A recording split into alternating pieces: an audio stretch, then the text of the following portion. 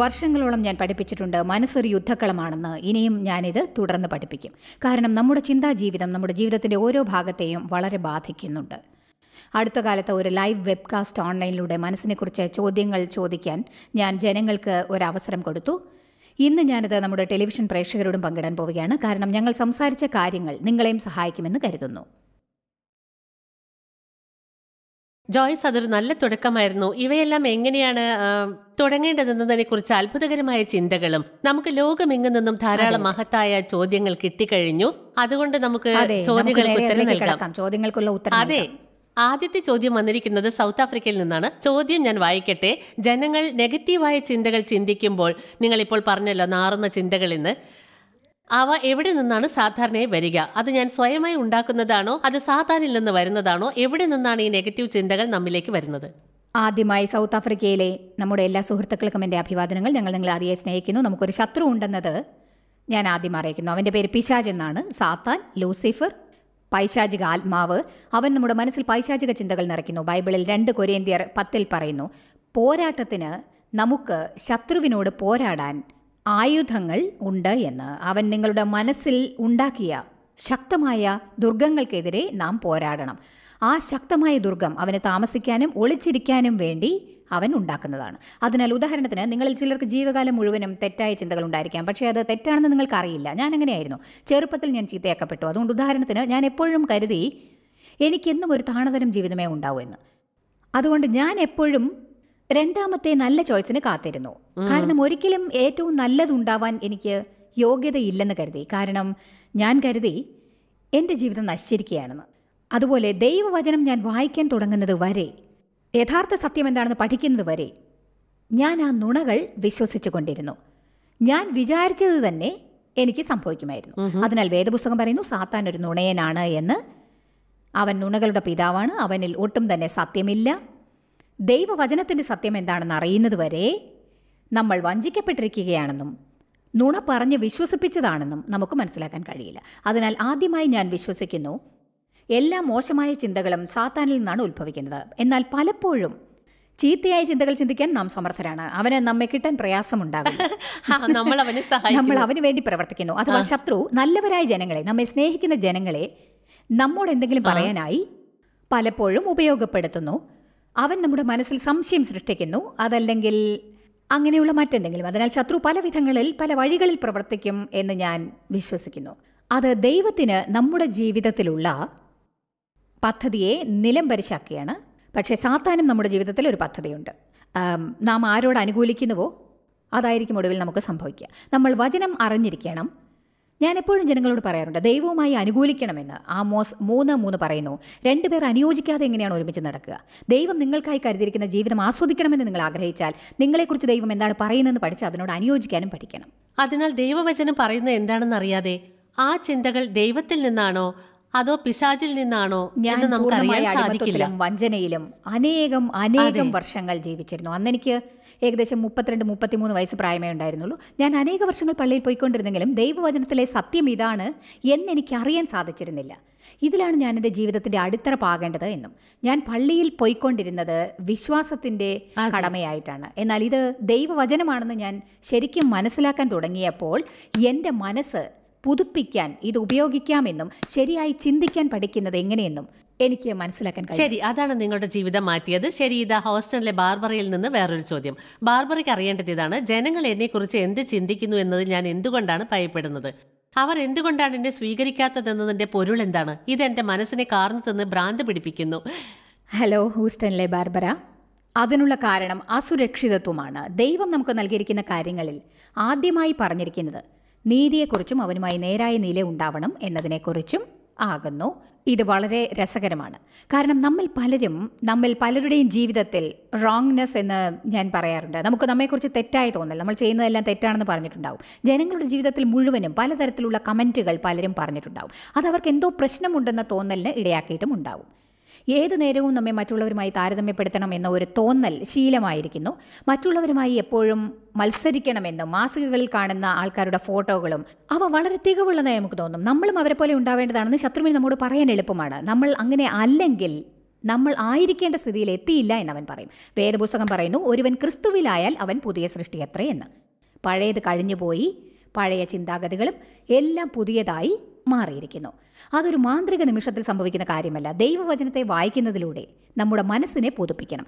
പക്ഷേ 2 കൊരിന്ത്യർ 5:21 പറയുന്നു, നമ്മൾ ക്രിസ്തുവിൽ ദൈവത്തിൻ്റെ നീതിയാക്കപ്പെടേണ്ടതിന് പാപം എന്തെന്നറിയാത്തവൻ പാപിയായി എന്ന്. ദൈവവുമായി നമ്മൾ നേരെയായത് കാണണമെന്നവൻ തീരുമാനിക്കുന്നു. കാരണം നമ്മുടെ വിശ്വാസവും പ്രത്യാശയും യേശുവിങ്കൽ സമർപ്പിച്ചിരിക്കുന്നു. ജഡത്തിൽ ഒരിക്കലും പ്രത്യാശിക്കരുത്. ഫിലിപ്പിയർ 3:3 പറയുന്നു, യേശു ക്രിസ്തുവിൽ മാത്രം പ്രത്യാശ ഉള്ളവരാകുവിൻ. ബാർബറ, അസുരക്ഷിതത്വത്തെക്കുറിച്ച് എനിക്ക് നന്നായിട്ടറിയാം. നിങ്ങൾ എവിടെയാണ് എന്നത് എനിക്കറിയാം. അതാണ് നിങ്ങളുടെ പ്രശ്നം എന്നൊരു പക്ഷേ നിങ്ങൾക്ക് അറിയില്ലായിരിക്കാം. പക്ഷേ മറ്റുള്ളവർ പറയുന്നതിനെക്കുറിച്ച് നമ്മൾ കൂടുതലായി ചിന്തിക്കുന്നിടത്തോളം കാലം മറ്റുള്ളവരുടെ അഭിപ്രായങ്ങളും ചിന്തകളും നമ്മെ നിയന്ത്രിക്കുന്ന സ്ഥിതിയിൽ എത്തിച്ചേരുന്നതായിരിക്കും. നിങ്ങളുടെ വിധിക്ക് അനുസൃതമായി ജീവിക്കണമെന്ന് ആഗ്രഹിക്കുന്നുണ്ടെങ്കിൽ, ദൈവത്തിന് നിങ്ങളുടെ ജീവിതത്തിലുള്ള പദ്ധതിയെ പൂർത്തിയാക്കണമെങ്കിൽ ക്രിസ്തുവിൽ നിങ്ങൾ ആരാകുന്നു എന്ന് പഠിക്കേണ്ടതാണ്. അതുമാത്രമാണ് ജനങ്ങൾ നിങ്ങളെക്കുറിച്ച് എന്ത് കരുതുന്നു എന്ന ചിന്തയിൽ നിന്ന് നിങ്ങൾക്ക് വിമോചനം ലഭിക്കുന്ന ഒരേ ഒരു കാര്യം. ഞാൻ നിങ്ങളോട് ഇത് പറഞ്ഞതുകൊണ്ട് നിങ്ങളുടെ പ്രശ്നം പരിഹരിക്കപ്പെടില്ല. നിങ്ങൾ വചനങ്ങൾ ധ്യാനിച്ച് ആ വചനങ്ങളെ ഉറക്കെ ഏറ്റുപറയുകയും വേണം. ഞാൻ ക്രിസ്തുവിൽ ദൈവത്തിൻ്റെ നീതിയാകുന്നു, അവൻ എന്നെ സ്നേഹിക്കുന്നു, എൻ്റെ ജീവിതത്തിൽ ദൈവത്തിനൊരു പദ്ധതിയുണ്ട്. ജനങ്ങൾ എന്ത് ചിന്തിക്കുമെന്നതിനെക്കുറിച്ച് ഞാൻ കൂടുതലായി ചിന്തിക്കേണ്ടതില്ല. ഒരു യുദ്ധമുണ്ട്, പക്ഷേ ആ യുദ്ധത്തിൽ ദൈവവചനത്തോടൊത്ത് നിങ്ങൾ പോരാടുവാൻ പഠിച്ചാൽ തീർച്ചയായും യുദ്ധം ജയിക്കാനാവും. വളരെ നല്ലത്. ശരി, മിസൂറിയിലെ സ്പ്രിംഗ്ഫീൽഡിൽ നിന്നും സൂസൻ എഴുതിയിരിക്കുന്നു, ദിവസവും ഒരു നെഗറ്റീവ് വ്യക്തിയോട് അടുത്ത് പെരുമാറേണ്ടി വരുന്നു. അവരുടെ പ്രതികൂല മനോഭാവം എൻ്റെ വികാരപരമായ സ്ഥിതിയെ ബാധിക്കാതിരിക്കാൻ എന്ത് ചെയ്യണം? അവരോടുള്ള എൻ്റെ പ്രതികരണം എങ്ങനെയുള്ളതാവണം? നോക്കൂ സൂസൻ, അത് വളരെ എളുപ്പമാണ്. ഞാൻ പറയുന്നു, അത് വളരെ എളുപ്പമാണ്. നെഗറ്റീവായിരിക്കുന്ന ഒരു വ്യക്തിയോട് നിങ്ങൾ അടുത്ത് പെരുമാറേണ്ട ഒരു പരിസ്ഥിതി ഉണ്ടായാൽ, ഇത് കണ്ടുകൊണ്ടിരിക്കുന്ന പ്രേക്ഷകർ എല്ലാവരോടും ഞാൻ പറയുകയാണ്, നെഗറ്റീവായിരിക്കുന്ന ഒരു വ്യക്തിയോട് ഇടപെടേണ്ടി വന്നാൽ നിങ്ങൾ സ്വയം ദുരിതം അനുഭവിക്കുകയായിരിക്കും. അനുകൂല ചിന്താഗതിക്കാരായവരുടെ കൂടെ ഇടപെട്ടാൽ, അവരെ കിട്ടിയാൽ അതായിരിക്കും നിങ്ങൾ ആഗ്രഹിക്കുന്നത്. എന്നാൽ പ്രതികൂല മനോഭാവമുള്ള ഒരു വ്യക്തിയോട് ഇടപെടേണ്ട ഒരു പരിസ്ഥിതി ഉണ്ടായാൽ അതിനെ തടയാനുള്ള ചില നിർദ്ദേശങ്ങൾ. 1, അതിനെ ചെറുത്ത് നിൽക്കാനായി നിങ്ങളെ കൊണ്ടാവുന്നത്ര അനുകൂല ചിന്താഗതിക്കാരുടെ കൂടെ ഇടപെടാൻ പരിശ്രമിക്കുക. ഉദാഹരണത്തിന്, നിങ്ങളെ തരം കുറയ്ക്കാനും നിങ്ങളെക്കുറിച്ച് തെറ്റായി സംസാരിക്കാനും ശ്രമിക്കുന്ന ഒരു വ്യക്തി, അപ്പോൾ നിങ്ങളെ പ്രോത്സാഹിപ്പിക്കുകയും നിങ്ങളെ പുരോഗമനത്തിലേക്ക് കൊണ്ടുവരാൻ സഹായിക്കുകയും ചെയ്യുന്ന ധാരാളം സുഹൃത്തുക്കളെ സമ്പാദിക്കുക. പ്രതികൂല ചിന്താഗതിക്കാർക്ക് ഒരു പ്രശ്നമുണ്ടെങ്കിൽ, എന്നെ തരം കുറയ്ക്കാനായി ശ്രമിക്കുന്ന ആരെങ്കിലും ഉണ്ടായാൽ, അവർക്ക് യഥാർത്ഥത്തിൽ ഏറ്റവും വലിയൊരു പ്രശ്നമുണ്ടെന്ന് സ്വയം പറയുന്നതിനെ വളരെയധികം സഹായിച്ചിട്ടുണ്ട്. അവർക്കെന്തോ പ്രശ്നം ഉണ്ട്. യേശു പറഞ്ഞു, ഞാൻ ഓർക്കുന്നു, പിതാവേ, ഇവർ ചെയ്യുന്നത് എന്തെന്ന് അറിയായിക കൊണ്ട് ഇവരോട് ക്ഷമിക്കണമേ. നമുക്കെതിരായി പ്രവർത്തിക്കുന്ന പലർക്കും പലപ്പോഴും അവരെന്താണ് ചെയ്യുന്നതെന്ന് മനസ്സിലാവുന്നില്ല. സ്വന്തം വേദനകളിൽ നിന്നാണ് അവർ പ്രവർത്തിക്കുന്നത്. സൂസൻ, നിങ്ങളോട് മറ്റൊരു കാര്യം പറയാൻ ഞാൻ ആഗ്രഹിക്കുന്നു. ഇത് പ്രധാനമാണ്. നിങ്ങൾ ദിവസേന ദൈവത്തോട് തരമുള്ള വളരെ നല്ല ഒരു ബന്ധം സ്ഥാപിക്കേണ്ടതാകുന്നു. കാരണം അവനാണ് നിങ്ങളുടെ ശക്തി എന്നറിയുക. എൻ്റെ ജീവിതത്തിൽ പലതരം സംഭവങ്ങൾ നടന്നിട്ടുണ്ട്. ഈ അടുത്ത കാലത്ത് എനിക്ക് പലപ്പോഴും തോന്നിയിട്ടുണ്ട്, ദൈവം എന്നെ അവരിൽ നിന്ന് മറച്ചു വെച്ചിരിക്കുകയാണ്, അവൻ എന്നെ സ്വസ്ഥമായി വഴി നടത്തിക്കൊണ്ടിരിക്കുന്നു എന്ന്.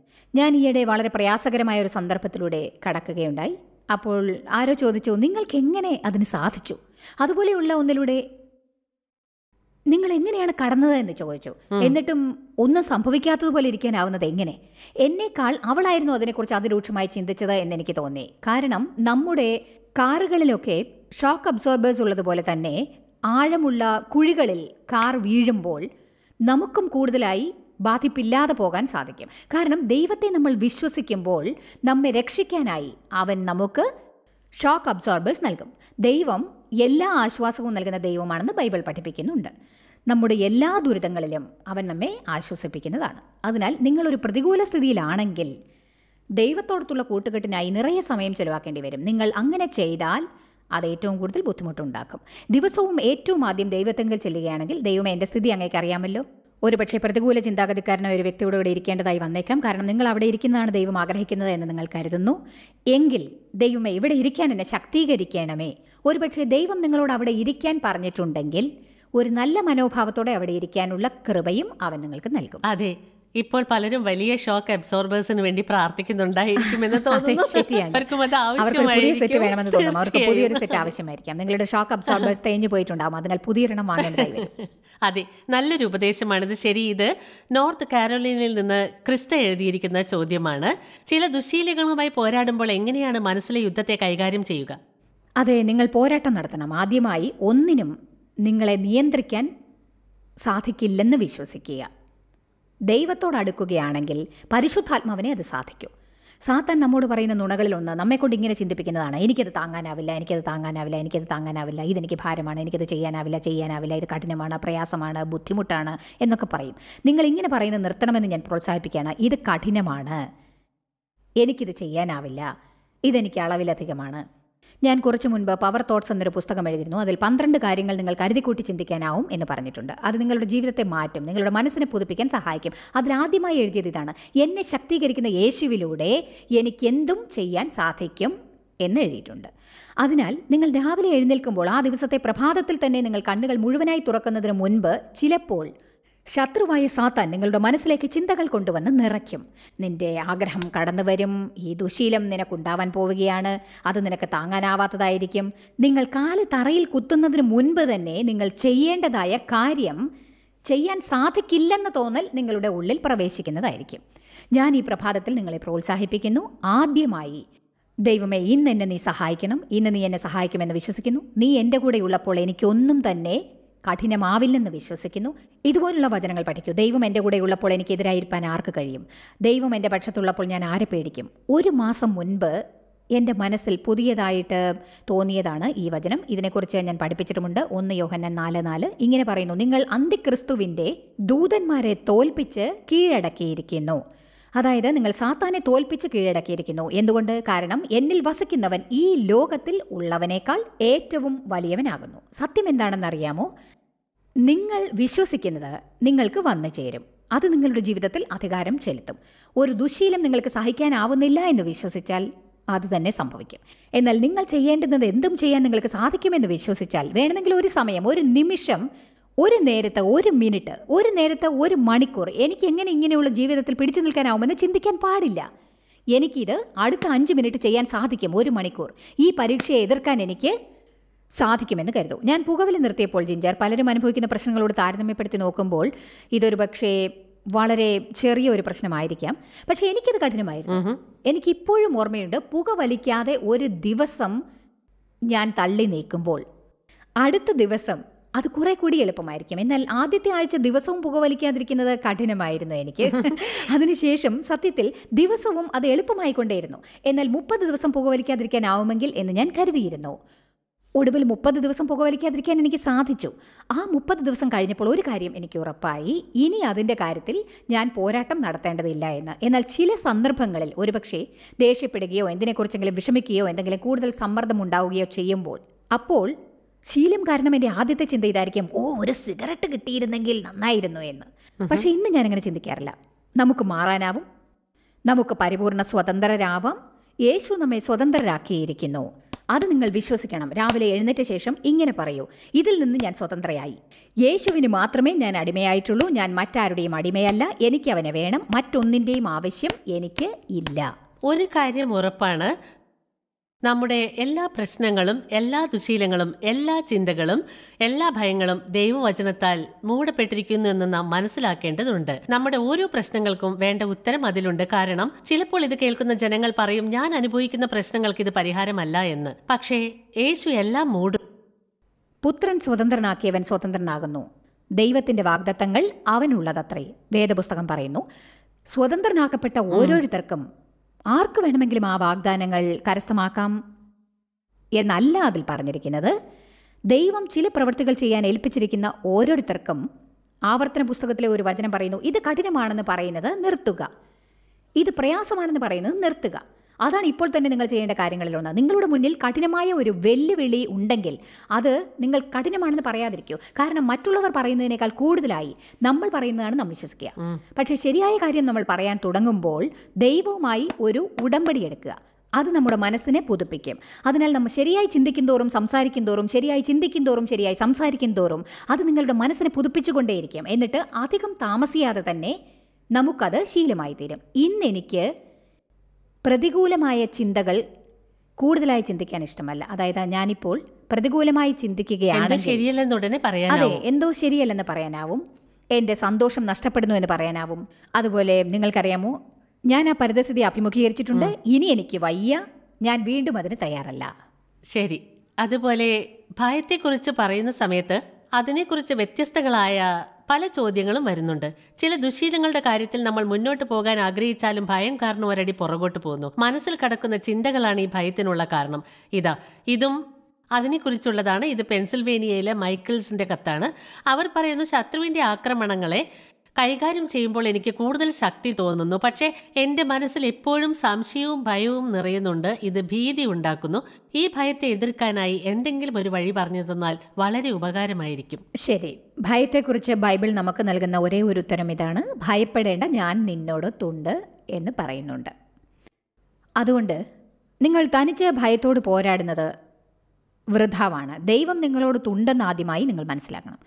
രണ്ടാമതായി, ഭയം എന്ന ആത്മാവ് വികാരത്തെ സൃഷ്ടിക്കും എന്ന് നിങ്ങൾ അറിയണം. ദൈവം നമുക്ക് ഭയത്തിൻ്റെ അല്ല, പകരം ശക്തിയുടെയും സ്നേഹത്തിൻ്റെയും നല്ല മനസ്സിൻ്റെയും ആത്മാവിനെയാണ് നൽകിയിരിക്കുന്നത്. ഭയപ്പെടരുതെന്ന് ബൈബിൾ പറയുമ്പോൾ ജീവിതത്തിലെ പല സമയങ്ങളിലും നമുക്കെല്ലാവർക്കും പല കാര്യങ്ങളെക്കുറിച്ചും പലപ്പോഴും ഭയം തോന്നാറുള്ളത് തന്നെയാണ്.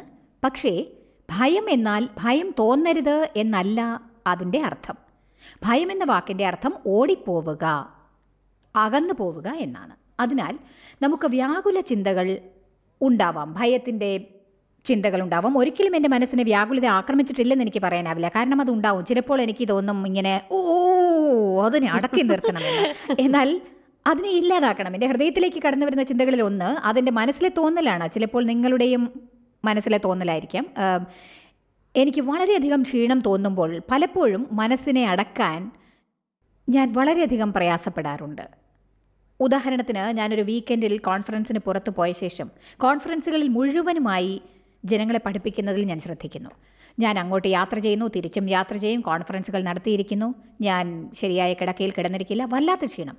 അപ്പോൾ ഞാൻ ശ്രദ്ധിച്ചില്ലെങ്കിൽ ഞായറാഴ്ച എൻ്റെ കോൺഫറൻസ് കഴിഞ്ഞ ശേഷം ഡേവിനോട് ദേഷ്യപ്പെടാൻ പെട്ടെന്നൊരവസരമുണ്ടാവും.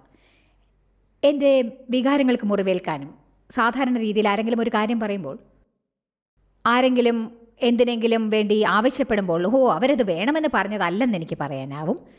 എന്നാൽ അന്നേ ദിവസം എൻ്റെ വികാരങ്ങൾക്ക് പെട്ടെന്ന് മുറിവേൽക്കാനിടയാവും. അതിനാൽ ഞായറാഴ്ചകളിൽ കോൺഫറൻസ് കഴിഞ്ഞ ശേഷം എന്നെ വ്രണപ്പെടുത്തുന്ന ഒന്നും തന്നെ ഉണ്ടാവാൻ ഇടയാവരുത് എന്ന് ഞാൻ പഠിച്ചു. അതുപോലെ കൂടുതൽ സമ്മർദ്ദം ഉണ്ടാവാതിരിക്കാനും ഞാൻ രസിക്കത്തക്ക എന്തെങ്കിലും ചെയ്യണം. എന്നെ സന്തോഷിപ്പിക്കാൻ കഴിയുമെന്ന് ഞാൻ കരുതുന്നവരോടൊപ്പം ഞാൻ ഒത്തുചേരും. അതിനാൽ നിങ്ങൾ നിങ്ങളെക്കുറിച്ച് കൂടുതൽ ശ്രദ്ധ ചെലുത്തണം. കാരണം നിങ്ങൾ എപ്പോഴും ക്ഷീണിതരാണ്. ഈ പ്രോഗ്രാം കണ്ടുകൊണ്ടിരിക്കുന്ന പലർക്കും ഇതൊരു നല്ല ഉപദേശമായിരിക്കുമെന്ന് ഞാൻ കരുതുന്നു. നിങ്ങൾ ഇപ്പോഴും ക്ഷീണിതരാണെങ്കിൽ 3-4 മണിക്കൂർ ഉറങ്ങാൻ ശ്രമിക്കുക. പ്രത്യേകിച്ച് 8 മണിക്കൂർ ഉറക്കം വേണ്ടവർ ആണെന്നുണ്ടെങ്കിൽ നിങ്ങൾക്ക് ശരിയായ ഉറക്കം കിട്ടാത്ത ദിവസങ്ങളിൽ നേരായ ചിന്തകൾ ചിന്തിക്കുവാൻ എന്തുമാത്രം പ്രയാസമായിരിക്കുമെന്ന് നോക്കുക. നമ്മെ ശരിക്കും ബാധിക്കുന്ന മറ്റൊരു കാര്യം ജീവിതത്തിന് സമീകൃതത ഇല്ലാതാവാൻ അനുവദിക്കുകയാണ്. 1 പത്രോസ് 5 പറയുന്നത് എനിക്കിഷ്ടമാണ്. അതിൽ പറയുന്നു, ജാഗരൂകരായിരിപ്പിൻ, നിങ്ങളുടെ പ്രതിയോഗിയായ സാത്താൻ അലറുന്ന സിംഹം എന്ന പോലെ ആരെ വിഴുങ്ങേണ്ടു എന്ന് വിശന്ന് അലഞ്ഞ് നടന്നുകൊണ്ടിരിക്കുകയാണ് എന്ന് അതിൽ പറയുന്നുണ്ട്. സാത്താൻ ആവശ്യം പോലെ എല്ലാവരെയും വിഴുങ്ങുവാൻ സാധിക്കില്ല. അവൻ ശരിയായ വ്യക്തിയെ തേടുന്നു. അവൻ തേടുന്ന ജനങ്ങളിൽ ഒരാൾ സമീകൃതത, ജാഗരൂകത എന്നിവ ഇല്ലാതെ ജീവിക്കുന്നവരാണ്. ഞാൻ പറഞ്ഞതിൻ്റെ അർത്ഥം മനസ്സിലായോ ജിഞ്ചർ? ഇതിനെക്കുറിച്ച് നിങ്ങൾക്ക് അറിയാമെന്ന് എനിക്ക് ഉറപ്പാണ്. എത്രയോ വർഷങ്ങൾ എൻ്റെ ജീവിതം ജോലിയിൽ മുഴുകി ഞാൻ ചിലവാക്കുകയായിരുന്നു. അതെ, അതായത് ഞാൻ എന്ന് കിടക്കാൻ പോകുമ്പോഴും എന്തെങ്കിലും ഒരു കാര്യം ചെയ്യാനുണ്ടാവും. അത് ചെയ്യണം എന്ന് കരുതുകയാണെങ്കിൽ, എന്നാൽ ഇന്ന് ഞാനൊരു അടുക്കും ചിട്ടയും ഏർപ്പെടുത്തിയിരിക്കുന്നു. ദിവസവും വൈകുന്നേരം 5 മണിയായി കഴിഞ്ഞാൽ എൻ്റെ ജോലി തീരും. ഞാൻ എൻ്റെ പ്രിയപ്പെട്ട കസേരയിൽ കുറേ നേരം ചാരിക്കിടക്കും. കാരണം വൈകുന്നേരങ്ങളിൽ നിന്ന് വിശ്രമിച്ചില്ലെങ്കിൽ, പ്രത്യേകിച്ച് ഞാൻ കുറേ വർഷങ്ങൾ ജീവിച്ച് കഴിഞ്ഞാണല്ലോ, നിങ്ങൾ കൂടുതൽ വർഷങ്ങൾ ജീവിച്ചാൽ കൂടുതൽ ഇത് അഭ്യസിക്കണം. ഞാൻ വൈകുന്നേരങ്ങളിൽ കുറച്ച് നേരം ഇരിക്കും, ഏതാനും മണിക്കൂർ അനങ്ങാതെ വിശ്രമിക്കും, എനിക്കിഷ്ടമുള്ളത് ചെയ്യും. ഇല്ലെങ്കിൽ എനിക്ക് അസ്വസ്ഥതയുണ്ടാവും. എനിക്ക് തോന്നുന്നു പ്രത്യേകിച്ച് നമ്മുടെ സമൂഹത്തിൽ ജനങ്ങൾക്ക് വളരെ കഠിനമായ സമ്മർദ്ദം ഏർപ്പെടുന്നുണ്ടെന്ന്. അതുപോലെ എല്ലാവർക്കും ഒരു തരത്തിലുള്ള പ്രതീക്ഷയുണ്ടാവും, ഒരു ഡിമാൻഡ് വയ്ക്കുന്നു. ചിലപ്പോൾ ഇത് തികച്ചും അത്ഭുതമായി തോന്നും. അങ്ങനെ മറ്റുള്ളവരുടെ ആവശ്യങ്ങൾ നിറവേറ്റാനായി നിങ്ങൾ സദാസമയം പ്രവർത്തിച്ചുകൊണ്ടേയിരിക്കണം. ചെയ്യണം, അത് ചെയ്യണം, ഇത് ചെയ്യണം എന്ന് തോന്നാറുണ്ട്. എന്നാൽ താമസിയാതെ പറ്റില്ല, എനിക്ക് വിശ്രമിക്കണം, എനിക്ക് അല്പനേരം ഉറങ്ങണം, എനിക്ക് വിനോദത്തിന് സമയം വേണം എന്ന് പറയാൻ നിങ്ങൾ താനേ പഠിക്കും. നിങ്ങൾ അങ്ങനെ ചെയ്യുകയാണെങ്കിൽ നിങ്ങളുടെ ചിന്തകളെ നിയന്ത്രിക്കാൻ ശത്രുവിന് കഷ്ടപ്പെടേണ്ടി വരുമെന്ന് കണ്ടറിയും. ഇതിനെല്ലാം ആദ്യം ദൈവവചനത്തെക്കുറിച്ച് നിങ്ങൾ അറിയണം. എന്നിട്ട് ദൈവവചനം പ്രായോഗികമാക്കേണ്ടി വരും. വേദപുസ്തകം പറയുന്നു, പോരാട്ടത്തിനുള്ള നിങ്ങളുടെ ആയുധങ്ങൾ ജഡീകമല്ല, സാത്താൻ്റെ വൻ കോട്ടകളെ തകർക്കാനുള്ള ശക്തമായ ആയുധങ്ങളാണ് അവയെന്ന്. നമുക്ക് ആയുധങ്ങളുണ്ട്, അവ ജഡീകമല്ല, അവ ആത്മീക ആയുധങ്ങളാണ്. ദൈവവചനമാണ് നമുക്കുള്ള ഒന്നാമത്തെ ആത്മീക ആയുധം. യേശുവിനെ സാത്താൻ ആക്രമിച്ചു എന്ന് ലൂക്കോസ് 4 രേഖപ്പെടുത്തിയിട്ടുണ്ട്. സാത്താൻ സത്യമല്ലാത്ത പലതും അവൻ്റെ മനസ്സിലേക്ക് വലിച്ചെറിഞ്ഞു കൊടുത്തു. അവന് വചനം അറിയാമായിരുന്നു, അവൻ പറഞ്ഞു എന്നെഴുതിയിട്ടുണ്ട്. അവൻ വീണ്ടും ഒരു നുണ പറയും. അതിനുശേഷം 4 തവണ കഴിഞ്ഞപ്പോൾ വേദപുസ്തകം പറയുന്നു സാത്താൻ മറ്റൊരു അനുയോജ്യമായ സമയത്തിനായി കാത്തിരിക്കാൻ തൽക്കാലം പോയി എന്ന്. അവനെ നമുക്ക് ഓടിക്കാം, അവൻ ഒരിക്കലും തിരിച്ചു വരില്ലെന്ന് ഞാൻ പറയുന്നില്ല. പക്ഷെ നിങ്ങൾക്ക് എന്ത് തോന്നുന്നു എന്നതിന് പകരം ദൈവവചനം സംസാരിക്കുകയാണെങ്കിൽ അവന് കേട്ടേ പറ്റൂ. അതിനാൽ നമ്മെക്കുറിച്ച് അറിയണം. നമ്മുടെ ധൈര്യം ക്ഷയിച്ചെന്നറിയുമ്പോൾ നമ്മൾ ബലഹീനരായി അത്തരം കാര്യങ്ങളെ അവിശ്വസിക്കുന്ന സമയത്ത് നമ്മൾ ദൈവവചനത്തെ പ്രയോഗിച്ച് എത്രയും വേഗം പ്രവർത്തിക്കാൻ സന്നദ്ധരാകണം. വേദപുസ്തകം പറയുന്നത് ഇതാണ്, സാത്താനെ എതിർക്കുവിൻ അവനോടും. അതെ, ഇത് 1 പത്രോസ് 5 എഴുതിയിട്ടുണ്ട്. എൻ്റെ ജീവിതത്തിലെ ഇതുപോലുള്ള ഏറ്റവും വലിയ മറ്റൊരു കാര്യം എന്താണെന്ന് വെച്ചാൽ, അതിനെക്കുറിച്ച് എന്തെങ്കിലും ചെയ്യാൻ തീരുമാനിക്കുന്നതിന് 15 മിനിറ്റ് മുൻപ് സാത്താൻ നിങ്ങളുടെ തലയിൽ പ്രവർത്തിക്കാൻ അനുവദിച്ചു കൊടുക്കരുത്. പരിശുദ്ധാത്മാവ് നിങ്ങൾക്ക് ബോധ്യപ്പെടുത്തിയാൽ ഉടൻ തന്നെ ഇത് മനസ്സിലാക്കൂ, നിങ്ങൾ ചിന്തിക്കാൻ പാടില്ലാത്തത് ചിന്തിക്കുന്നു. പരിശുദ്ധാത്മാവ് നിങ്ങളെ ബോധ്യപ്പെടുത്തുന്ന നിമിഷം തന്നെ അതിനെതിരായി നിങ്ങൾ പ്രവർത്തിക്കണം. പറ്റില്ല, ഞാൻ അങ്ങനെ ചിന്തിക്കാൻ പോകുന്നില്ല എന്ന് പറയുന്നത് ചിലപ്പോൾ നിങ്ങളെ സഹായിച്ചേക്കും. അതെ, വളരെ ശരിയാണ്. ഇത് ഫെയ്നോക്സിൽ നിന്ന് ഡോൺ ആണ്. അവർ പറയുന്നു, എൻ്റെ ഭർത്താവ് 3 വർഷം മുൻപ് മരിച്ചു. അദ്ദേഹം മരിച്ച ശേഷമാണ് അദ്ദേഹത്തിന് മറ്റൊരു സ്ത്രീയുമായി ബന്ധമുണ്ടായത് ഞാൻ അറിഞ്ഞത്. ഞാൻ അദ്ദേഹത്തിന് മാപ്പ് കൊടുത്തു. എന്നാൽ ദിവസവും ആ ചിന്ത എന്നിൽ കടന്നു വരുന്നു. എങ്ങനെയാണ് എൻ്റെ മനസ്സിൽ നിന്ന് അത് ഒഴിവാക്കുക? ഡോൺ, ഞാൻ പറഞ്ഞ മറ്റു കാര്യങ്ങൾ തന്നെ നിങ്ങളുടെ ചോദ്യത്തിനുള്ള ഉത്തരവും എന്ന് എനിക്ക് തോന്നുന്നു. അതിനെ നിങ്ങളുടെ പരിസ്ഥിതിയിലേക്ക് എടുക്കുകയേ വേണ്ടൂ. ദൈവവചനം വളരെ വിലമതിപ്പുള്ള ഒന്നാണ്. നിങ്ങൾക്ക് 10 തരത്തിലുള്ള പരിസ്ഥിതികളുണ്ടെന്നിരിക്കട്ടെ, എന്നാലും അവ ഓരോന്നിനും അനുയോജ്യമായ വചനങ്ങൾ ബൈബിളിലുണ്ട്. ആദ്യമായി ഞാൻ എപ്പോഴും ഓർക്കാറുള്ളത് ഇതാണ്, വേദനിപ്പിക്കപ്പെട്ടവർ മറ്റുള്ളവരെ വേദനിപ്പിക്കും. നിങ്ങൾ വിവാഹം കഴിച്ച് നിങ്ങളുടെ സ്നേഹത്തോടെ ഇരുന്ന ഭർത്താവ് അവിശ്വസ്തത കാണിച്ചു എന്നത് നിങ്ങളെ വല്ലാതെ വേദനിപ്പിച്ചിട്ടുണ്ടാവും. അത് എനിക്ക് നന്നായിട്ട് അറിയാം. ഏതോ ഒരു വിധത്തിൽ അയാൾ നിങ്ങളെ വേദനിപ്പിച്ചു. നിങ്ങൾക്കെന്തോ കുഴപ്പമുണ്ട് എന്നായിരിക്കും സാത്താൻ ആദ്യമായി ചിന്തിപ്പിക്കുക. നീ കുറച്ചും കൂടി നന്നായിരിക്കണമായിരുന്നു, നീ ഇങ്ങനെ ചെയ്യണമായിരുന്നു, അങ്ങനെ ചെയ്യണമായിരുന്നു, മറ്റു വല്ലതും ചെയ്യണമായിരുന്നു. നിങ്ങൾ ക്രിസ്തുവിലാണ് എന്നത് മനസ്സിലാക്കിക്കൊണ്ട് ഇങ്ങനെ പറയണം, ഞാൻ എല്ലാം തികഞ്ഞ ഭാര്യ അല്ലായിരുന്നിരിക്കാം, പക്ഷേ അതുകൊണ്ട് അദ്ദേഹം എന്നോട് അങ്ങനെ ചെയ്യാൻ പാടില്ലായിരുന്നു. നിങ്ങളിത് മനസ്സിലാക്കണം എന്ന് ഞാൻ ആഗ്രഹിക്കുന്നു. ഞാൻ ഒരിക്കലും ഇതിൻ്റെ ബാക്കിയുള്ള ജീവിതത്തെ നശിപ്പിക്കാൻ അനുവദിക്കില്ല. ഇത് നിങ്ങൾക്ക് യോജിച്ച ശക്തമായൊരു വാക്യമാണെന്ന് ഞാൻ കരുതുന്നു. ഇന്ന് നിങ്ങളൊരു തീരുമാനമെടുക്കണം. കഴിഞ്ഞു പോയവയെ പുറകിൽ ഉപേക്ഷിച്ചിട്ട് മുന്നോട്ടുള്ള നല്ല കാര്യങ്ങൾക്കായി പോയിക്കൊണ്ടിരിക്കുക. എന്നാൽ നിങ്ങളെ സംബന്ധിച്ച് ഈ ചിന്ത വീണ്ടും വീണ്ടും വീണ്ടും നിങ്ങളിലേക്ക് കടന്നു വരാനിടയാവും. നിങ്ങൾ ചില പുതിയ സുഹൃത്തുക്കളെ ഉണ്ടാക്കണം, എന്നിട്ട് ചില പുതിയ കാര്യങ്ങൾ ചെയ്യുക. എന്നെ ഉപദ്രവിക്കുന്ന ചില ചിന്തകൾ കടന്നു വരുമ്പോൾ അവയെ മനസ്സിൽ നിന്ന് അകറ്റാനാവില്ല എന്ന് ഞാൻ ഒടുവിൽ കണ്ടുപിടിച്ചിട്ടുണ്ട്. എന്നാൽ അത് മറ്റെന്തെങ്കിലും ചെയ്യാൻ തികച്ചും സഹായകമായിരിക്കും എന്ന് ഞാൻ കണ്ടുപിടിച്ചു. വ്യത്യസ്തമായ എന്തെങ്കിലും ഒന്ന് ചെയ്യുക. നിങ്ങൾ ചിന്തിക്കാനായി ഇരിക്കുന്ന കസേരയിൽ നിന്ന് എഴുന്നേൽക്കുക. എപ്പോഴും അതിനെക്കുറിച്ച് സംസാരിച്ചുകൊണ്ടിരിക്കുന്ന ജനങ്ങളുടെ അടുത്ത് വലിച്ചിഴക്കപ്പെടരുത്. എഴുന്നേറ്റ് വേറെ എന്തെങ്കിലും ചെയ്യുക. മറ്റാരെങ്കിലും സഹായിക്കൂ. നിങ്ങളെക്കാൾ മോശമായി വേദനിപ്പിക്കപ്പെട്ട ആരെങ്കിലും കണ്ടുപിടിച്ച് സഹായിക്കൂ. എന്നിട്ട് അവരെ സന്തോഷിപ്പിക്കൂ, സഹായിക്കൂ. സത്യം പറയുകയാണെങ്കിൽ ഇതെപ്പോഴും ഒറ്റ രാത്രി കൊണ്ട് സംഭവിക്കുന്ന കാര്യമല്ല. നിങ്ങൾ വളരെയധികം വേദനിക്കപ്പെടുമ്പോൾ, വേദനിച്ചിട്ടുണ്ടാവുമെന്ന് എനിക്ക് ഉറപ്പാണ്, നിങ്ങളുടെ ആത്മാവിൽ ഒരു മുറിവുണ്ടായിട്ടുണ്ടാവും, വികാരങ്ങളിൽ മുറിവുണ്ടായിട്ടുണ്ടാവും. ദൈവത്തിന് മാത്രമേ ആ മുറിവ് ഉണക്കാനാവൂ. അതുകൊണ്ട് ഒരിക്കൽ കൂടി ഞാൻ പറയുകയാണ്, മുൻപ് നൽകിയ ഉത്തരം തന്നെയാണ് ഇതിനും അനുയോജ്യം. ഞാൻ കൂടുതൽ ആത്മീയത നടിക്കുകയല്ല. ഇത് ഏറ്റവും വളരെ വളരെ വളരെ പ്രധാനപ്പെട്ട ഒന്നാണ്. നിങ്ങൾ ദൈവത്തോടൊത്ത് സമയം ചിലവാക്കണം. ദൈവത്തോടൊത്ത് സമയം ചിലവാക്കുക എന്നാൽ എന്താണ് അർത്ഥം?